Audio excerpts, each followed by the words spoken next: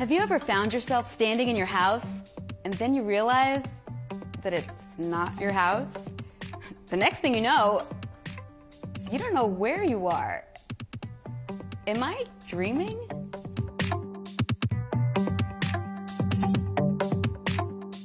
When we fall asleep, we move through various stages of sleep. So from the lighter to deeper stages of sleep, which make up non-REM sleep, and then we enter REM sleep, which is rapid eye movement. During REM sleep, the majority of our dreams take place, but dreams can take place during the non-REM stages of sleep, but they tend to be a little more mundane, like reviewing a recipe or preparing an outfit. The more vibrant and emotional dreams tend to occur during REM sleep. Hi, my name is Dr. Carter Stout, and I am a depth psychologist. One of the fascinating things about depth psychology is really learning how to look at and analyze dreams. Dreams are something that we all have. Most of us have no idea how to take a look at a dream.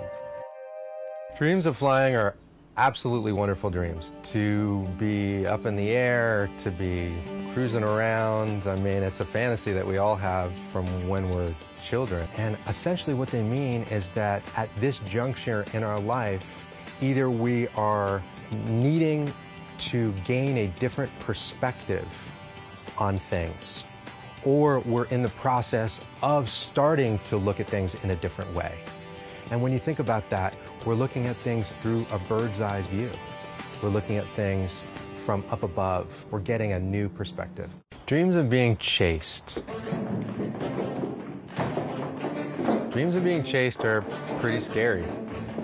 You're being chased by something because there's something here that you need to take a look at. There's something that's trying to get your attention.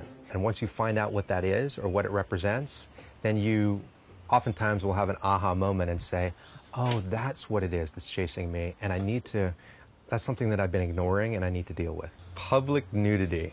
Having a dream where you're naked, or you're walking into maybe a final exam naked, or you're just in a room full of people and you realize you don't have clothes on. Well, the dream really just represents the fact that we are shedding our protective layer and that we are extremely vulnerable in some capacity at that moment in our life. It's actually an important dream, and it's important for us constantly to be letting our defenses down. So when you're having a dream about being naked, maybe you're entering into a new relationship or a new situation where you are feeling vulnerable. And remember that vulnerability is a positive thing. It's a beautiful thing. So you're having a dream that your teeth are falling out. Of course, it's a little unsettling. That type of dream is often misrepresented as something negative or bad happening. And once again, this is a positive dream. If you think about in real life, when our teeth fall out, it's when we're going through major transitions. We're transitioning from being an infant into a child, or being a child into an adolescent.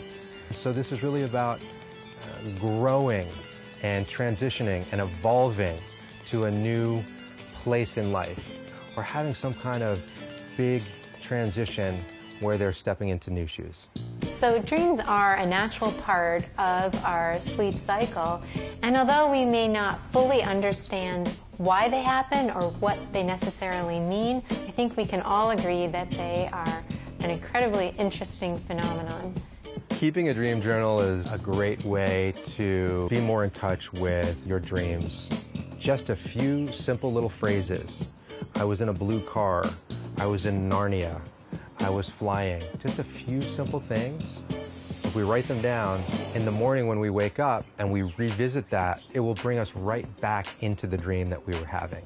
And then at a different time, maybe in the morning, we can write down a more extensive journal entry about what the dream was.